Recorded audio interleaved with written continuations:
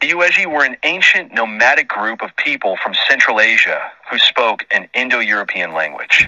It is likely that most people today are unfamiliar with the Yuezhi civilization.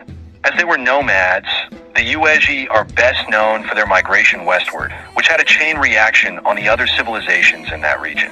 The main sources of information regarding the Yuezhi are ancient Chinese records. Nevertheless, they have also been mentioned by some Western sources, and some of the coins minted by Yuezhi rulers have survived. The Yuezhi homeland. According to Sima Zhang Qin's Shiji, known also as the Records of the Great Historian, which was completed towards the end of the 2nd century BC, the Yuezhi were originally from the area between the Chilean mountains and Dunhuang.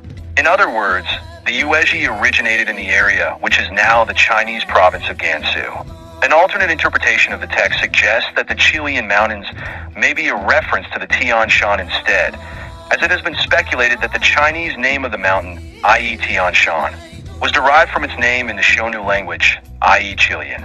Based on this interpretation, the Yuezhi are placed further west in the northern part of modern Xinjiang. Another theory, based on older Chinese sources, suggests that the Yuezhi were originally from present-day Mongolia and only migrated to Dunhuang, either in Gansu or Xinjiang later on. A series of battles for the nomads. Regardless of where the Yuezhi originated from, it is agreed that they were defeated by the Xiongnu, another nomadic tribe, during the 2nd century BC, and were forced to migrate to the west. The Yuezhi were then forced to migrate again, this time to the south, when they were attacked by the Wusun. Traveling south, the Yuezhi encountered the Greco-Bactrian kingdom and defeated them, an event that was recorded not only in the ancient Chinese sources, but also by the Greek geographer Strabo. In the ancient Chinese sources, the Greco-Bactrian kingdom is referred to as Dasha. According to the Shiji, this country was located over 2,000 li, 1,000 kilometers per 621.4 miles, to the southwest of the Yuandian, located in the Fergana Valley, and to the south of the Guayaki Oxus River. In addition to Sima Qian's work, the invasion of the Greco-Bactrian kingdom can also be found in a 5th century AD piece of work known as the Ho Han Shu, also known as the Book of the Later Han.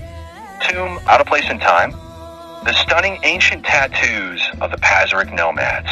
Both these ancient Chinese sources agree that the Yuezhi defeated Dasha. According to the Shiji, the Yuezhi established a royal court on the northern bank of the Guay River after attacking Dasha. According to the Ho Han Shu, the Yuezhi divided Dasha between 5 Shiho, allied princes. In comparison, Strabo depicts the Yuezhi as a Scythian tribe. Now the greater part of the Scythians, beginning at the Caspian Sea, are called Dei, but those who are situated more to the east than these are named Masajde and Sekai, whereas all the rest given the general name of Scythians, though each people is given a separate name of its own. They all are for the most part nomads, but the best known of the nomads are those who took away Bactriana from the Greeks. I mean the Asii, Passiani, Tokari, and Sakarali, who originally came from the country on the other side of the Iaxartes River that adjoins that of the Sekai and the Sogdiani and was occupied by the Sekai.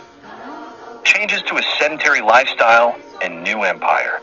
Following the conquest of the Greco-Bactrian kingdom, the Yuezhi abandoned their nomadic lifestyle and became sedentary. Additionally, they adopted a Hellenized way of life, preserved their predecessors' agricultural and trading systems, and began using the Greek alphabet as well as minting coins in the Greco-Bactrian style. The Ho Han Shu says that the Yuezhi came to an end more than 100 years after their conquest of the Greco-Bactrian kingdom, around 30 BC, when one of the Shiho conquered his 4 co-confederates. The unified Yuezhi state then extended its borders by invading such surrounding areas as Anshi, Parthia, Gaofu, the Kabul region, and Tianjin, northwestern India. This resulted in the birth of the Kushan Empire, which existed until the 4th century AD. Featured image: foreground stone palette